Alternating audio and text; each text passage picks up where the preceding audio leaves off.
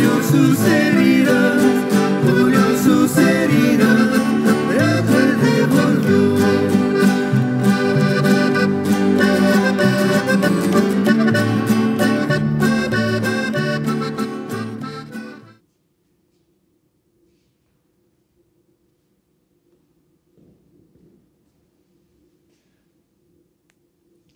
In the name of the Father, and of the Son, and of the Holy Spirit, grace and peace of our Lord Jesus Christ, the love of God, and the communion of the Holy Spirit be with you all. We come together on this fifth Sunday in Easter time, and we hear another image of Christ. Last week we had that familiar image of Jesus as the Good Shepherd. This Sunday we listen to him as the vine, and his Father is the vine dresser. He encourages us and all of his followers to abide in him as branches remain connected to the vine, the source of all goodness and life. We begin by looking into our own hearts and asking for strength and also for forgiveness in our lives.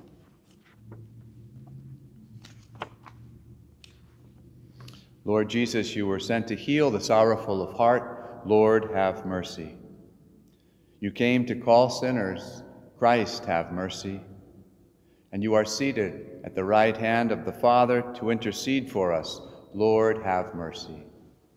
May Almighty God have mercy on us, forgive us our sins, and bring us to everlasting life.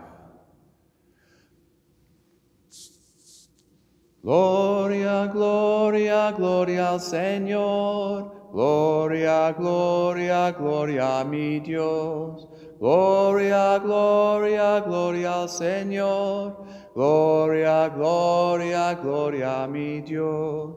Glory to God in highest of heaven, and on the earth peace to people of good will. We praise and bless you, adore and glorify you. We give you thanks for your great glory. Gloria, gloria, gloria al Señor. Gloria, gloria, gloria a mi Dios. Gloria, gloria, gloria al Señor. Gloria, gloria, gloria a mi Dios. Lord God, heavenly King, God and Father, Lord Jesus Christ, only begotten Son, Lord God, Lamb of God, Son of the Father, you take away the sins of the world. Gloria, gloria, gloria al Señor. Gloria, gloria, gloria a mi Dios.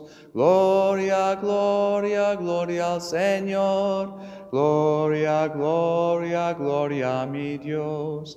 Seated at the right hand of the Father, receive our prayer, have mercy on us. For you alone are the Holy One. For you alone are the Lord Most High. Gloria, gloria, gloria al Señor. Gloria, gloria, gloria a mi Dios. Gloria, gloria, gloria al Señor. Gloria, gloria, gloria a mi Dios. Jesus Christ with the Holy Spirit, in the glory of God the Father. Gloria, gloria, gloria al Señor. Gloria, gloria, gloria a mi Dios. Gloria, gloria, gloria al Señor. Gloria, gloria, gloria a mi Dios. Let us pray. Almighty and ever-living God, constantly accomplish the Paschal mystery within us, that those you were pleased to make new in holy baptism may under your protective care bear much fruit and come to the joys of life eternal. Through our Lord Jesus Christ, your Son, who lives and reigns with you in the unity of the Holy Spirit, God forever and ever.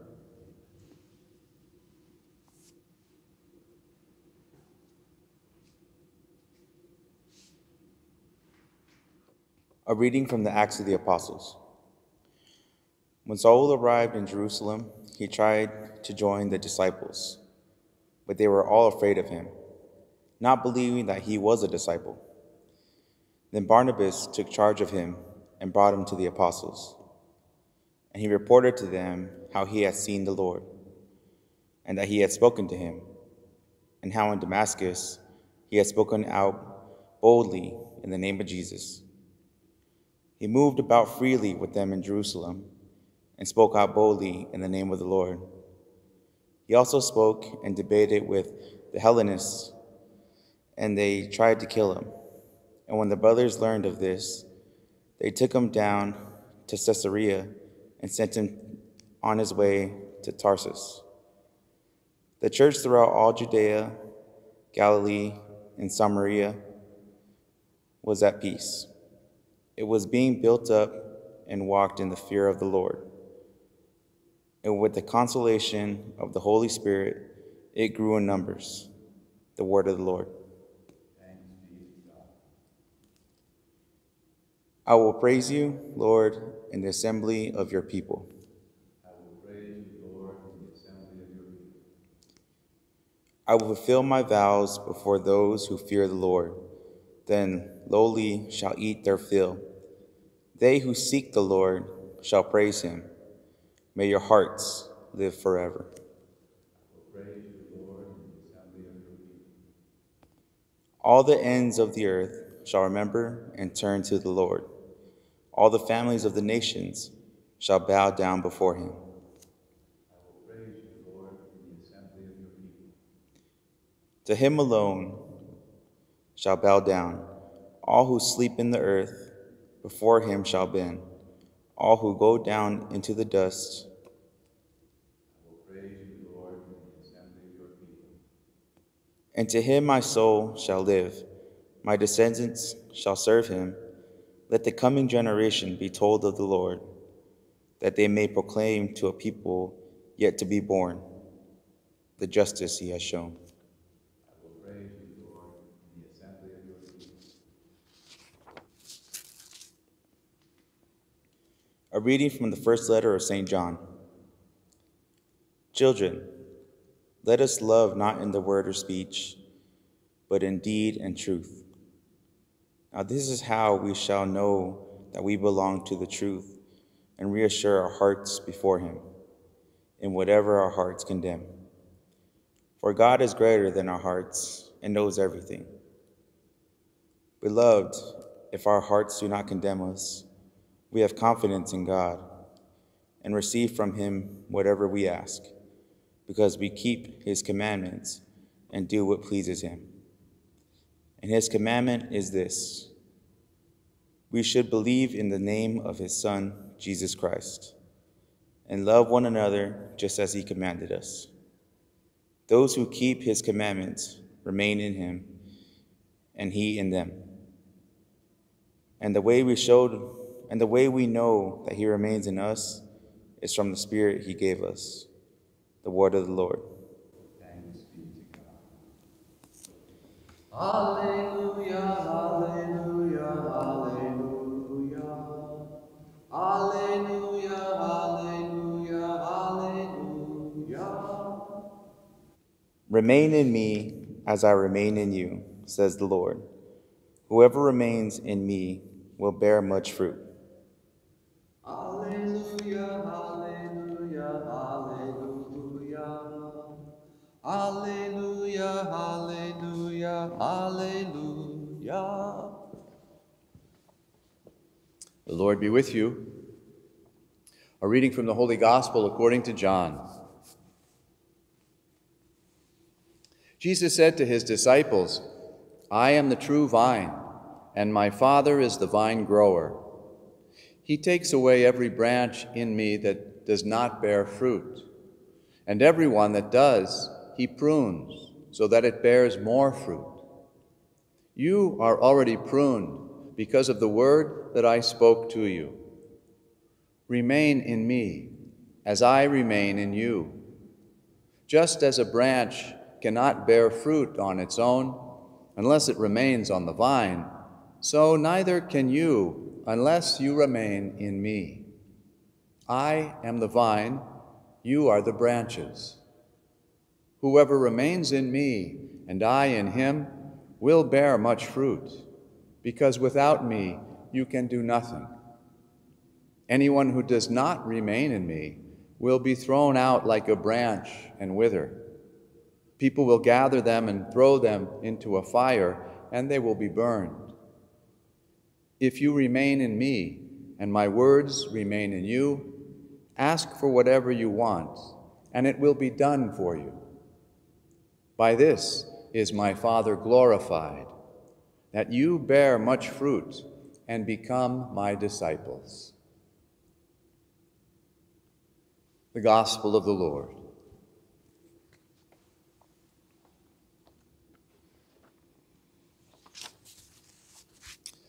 So, this first reading from Paul, well, from the Acts of the Apostles, talks about Paul. He's still Saul here. It's just, it's after he's been converted, and it's hard for his apostles to believe that this man who was going around persecuting the Christian church in those early years has now turned around 180 degrees, but in fact, that's what's happened.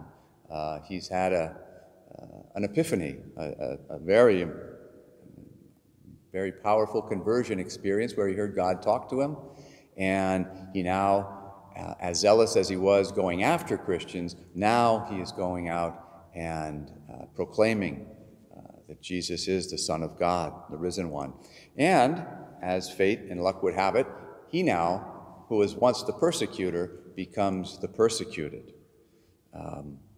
It's interesting to see how the apostles don't really believe that he's had this conversion, and yet they do come to understand. They know that he's seen a vision. When he talks about what's happened, they hear about that conversion experience. They themselves have seen visions of God.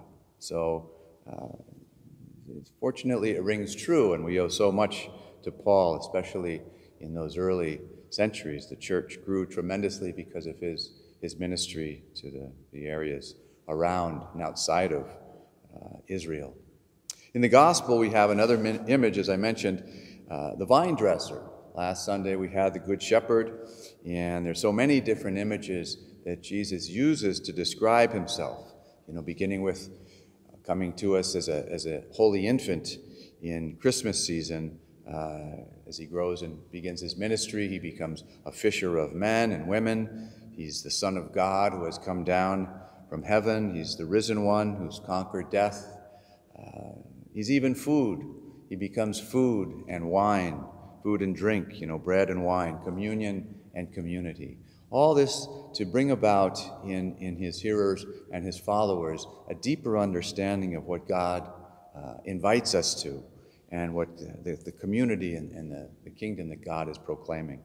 And that's among us even in this life, if we have eyes to see and ears to hear. So when we're familiar with these gospel stories, what Jesus said and what he did, and when we strive to live gospel lives, brothers and sisters, it's at that point when we begin to see the world that God calls us to. He calls us to both inhabit this world, but also to transform it. And to do this, we must abide in him, keeping the Lord's day holy, following in the traditions. Here on the reservation, there's a very strong emphasis on maintaining tradition. The Catholic Church has a tradition that goes back 2,000 years, and before that, if we want to look into what we call that Older Testament, the Jewish scriptures that Jesus knew so well, but certainly back 2,000 years to this early founding, the Acts of the Apostles and the founding of the church in those years right after Jesus' resurrection. But this idea of keeping the Lord's Day holy is something that, again, it goes back to before Jesus. Jesus kept the Sabbath holy. For him, it was Saturday as a faithful Jew. I remember many years ago when I was working, before I was a Franciscan, and I had been in a relationship for a few years, and when that relationship ended, I was understandably upset, and I in prayer, I just felt kind of a desire to get back to my Catholic practice. And one of the founding practices is to keep the Lord's Day holy. And I thought to myself, well, I know it means going to church, and certainly I, at that point, fortunately had a good community that I did participate in every Sunday. But I also thought, how can I keep, what does it mean to keep the Lord's Day holy? And I thought, well, to do something that I love to do. And I kind of racked my brain, what is it that I love? And of course, there's some things that maybe God's not so good with, but I could come up with some ideas that creativity, and I love nature. And I remember I found, almost as though I was led to it, in one of the Sunday newspapers, the edition had this list of 50 of the regional parks, state, regional, and even federal parks in the Bay Area where I was living at the time. And so I had been to some of them, but there were a whole lot of others that I had never been to. And I thought, well, I'm working now, and the job I had allowed me to have weekends off. So I began to make a kind of a little pilgrimage, or just a journey to different parks that I'd never been to. And all this with the idea underlying to make the day more holy. And I can't tell you just how much benefit I felt I gained from that, trying to seek a way to express love and live in a feeling of enjoyment and pleasure that was certainly very Franciscan, being out in nature. I felt that God really responded to me and led me in wonderful ways. Another important way that we live and abide in this tradition of our Catholic faith is to practice the humility of reconciliation, the sacrament of penance or confession. And the Church teaches to do this once a year, at minimum, certainly during a Lenten season when we're preparing ourselves for the holiness of the Lord's last days on earth and his crucifixion and resurrection. But any other time during our lives when things might be troubling us and we're kind of getting a little bit off course. From time to time, I give counsel to married couples, and it's interesting.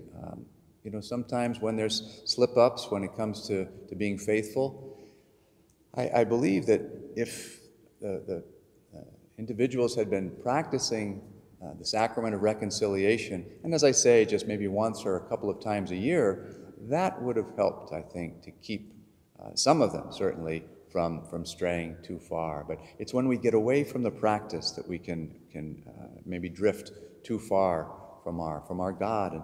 And this particular gospel encourages us, as the apostles and his hearers, to abide in Christ, to remain, to give time to reading Scripture, becoming familiar. But again, if we're coming every Sunday or keeping the Lord's Day holy by attending services or Mass or watching it now on the internet or on television, we're hearing the Word of God on a regular basis. So that's also important in order to develop this gospel life.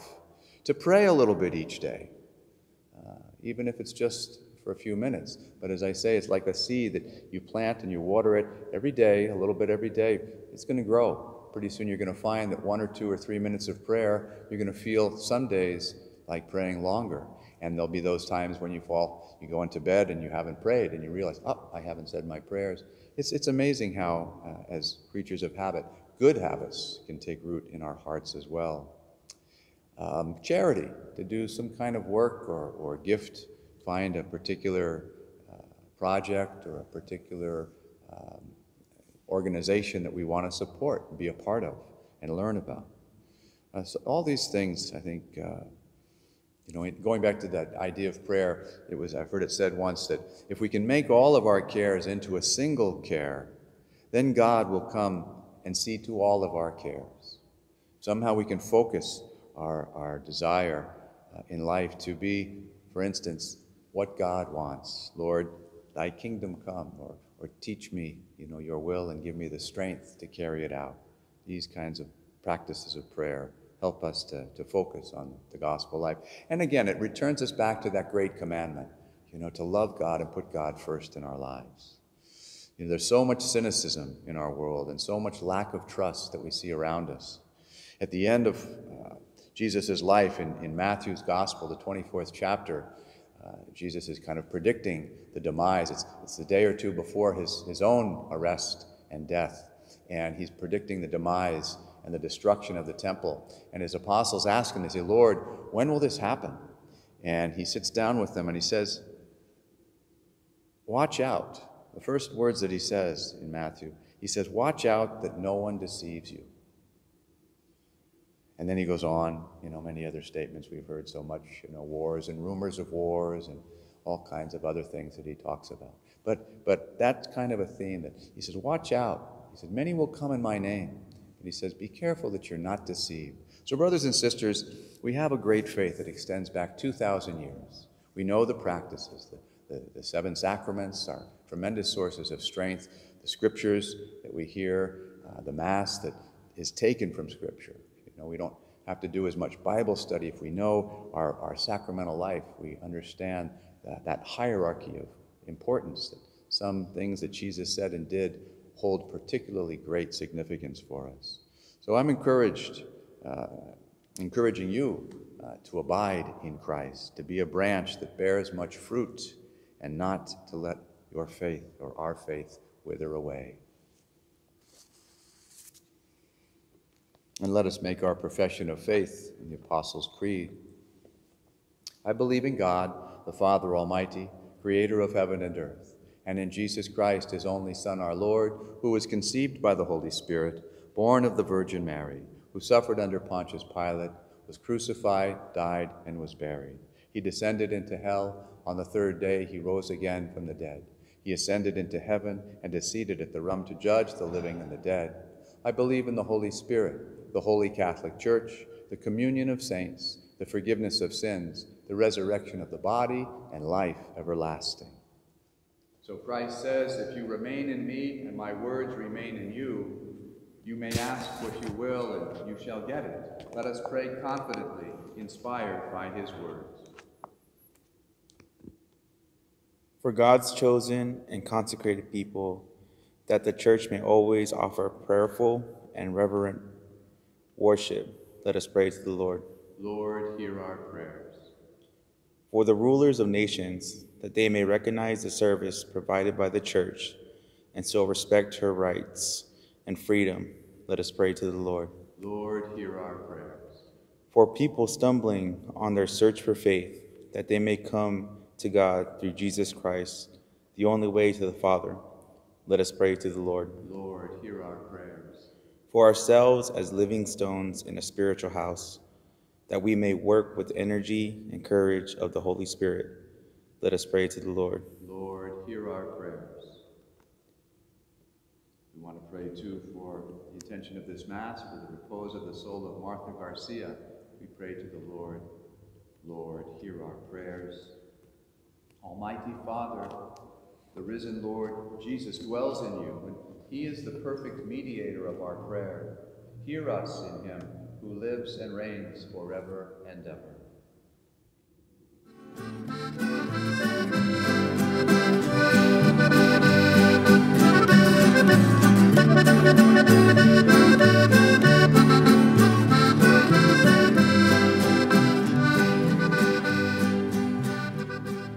And blessed are you, Lord God of all creation. Through your goodness, we have this bread to offer, which earth has given and human hands have made. It will become for us our spiritual food.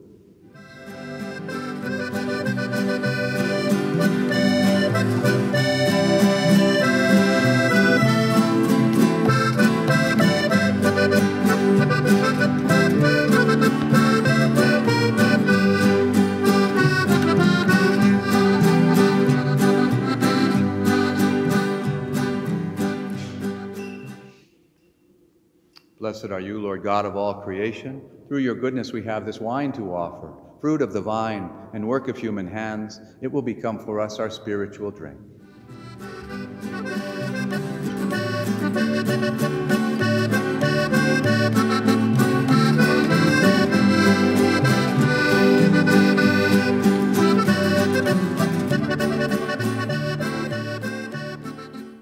Pray, brothers and sisters, that this our sacrifice might be acceptable to God, our Almighty Father. O God, who by the wonderful exchange effected in this sacrifice have made us partakers of the one supreme Godhead, grant, we pray, that as we have come to know your truth, that we may make it ours by a worthy way of life, through Christ our Lord. And the Lord be with you. Lift up your hearts. Let us give thanks to the Lord our God.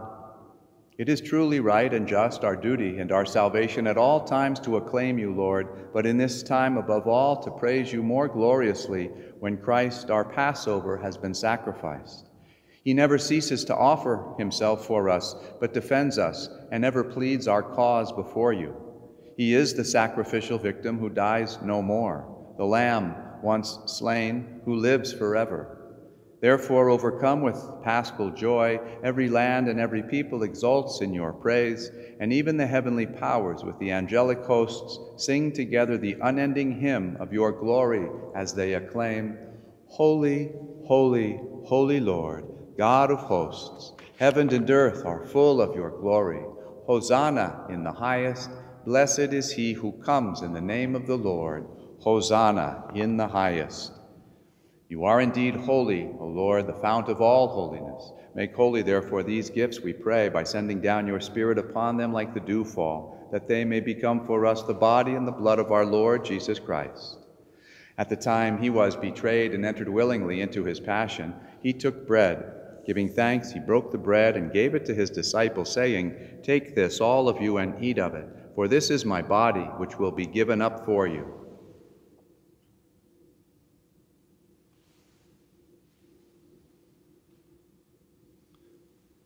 In a similar way, when supper was ended, he took the chalice. Once more, giving thanks, he gave the chalice to his disciples, saying, Take this, all of you, and drink from it, for this is the chalice of my blood, the blood of the new and eternal covenant, which will be poured out for you and for many for the forgiveness of sins. Do this in memory of me.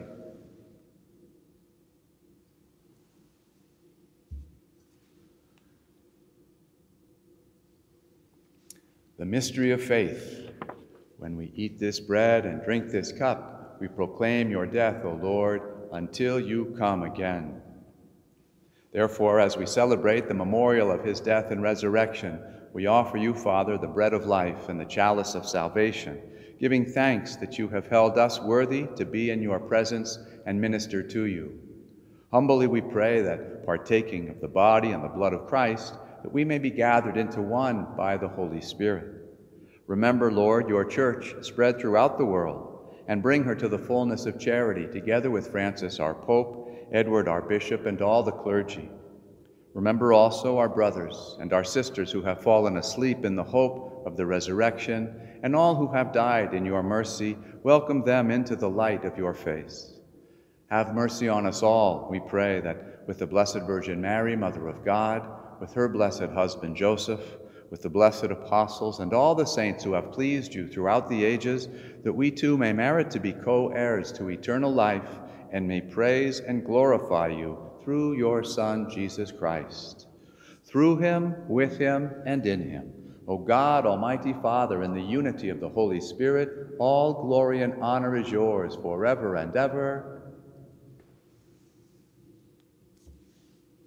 And so at the Savior's command, and formed by divine teaching, we dare to say, Our Father, who art in heaven, hallowed be thy name.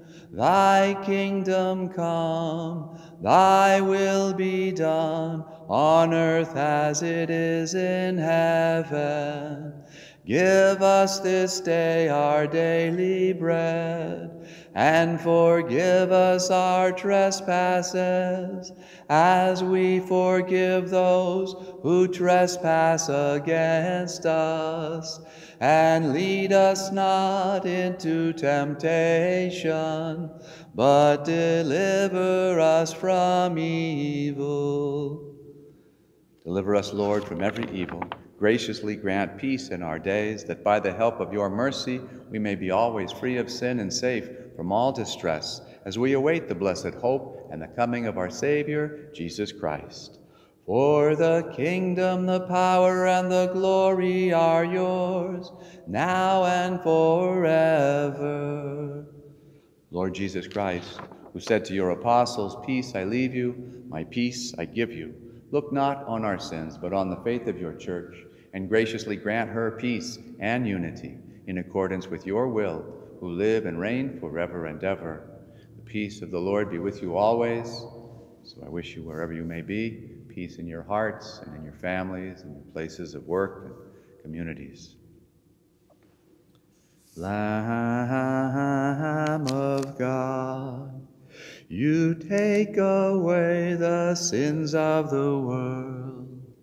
Have mercy on us. Lamb of God, you take away the sins of the world. Have mercy on us. Lamb of God, you take away the sins of the world. Grant us peace. Behold the Lamb of God, behold him who takes away the sins of the world. Blessed are those called to the supper of the Lamb.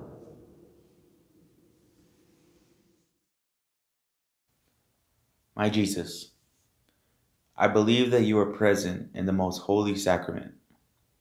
I love you above all things, and I desire to receive you in my soul. Since I cannot at this moment receive you sacramentally, come at least spiritually into my heart. I embrace you as if you were already there, and unite myself wholly to you. Never permit me to be separated from you. Amen. Let us pray. Graciously be present to your people, we pray, Lord, and lead those you have imbued with heavenly mysteries to pass from former ways to newness of life, through Christ our Lord. And the Lord be with you. Let us use the Easter blessing. May God, who by the resurrection of his only begotten Son was pleased to confer on you the gift of redemption and of adoption, give you gladness by his blessing. May he, by whose redeeming work you have received the gift of everlasting freedom, make you heirs to an eternal inheritance. And may you, who have already risen with Christ in baptism through faith, by living in a right manner on this earth, be united with him in the homeland of heaven. And the blessing of Almighty God be upon you all, Father, Son, and Holy Spirit. Our Mass is ended. Let us go in peace.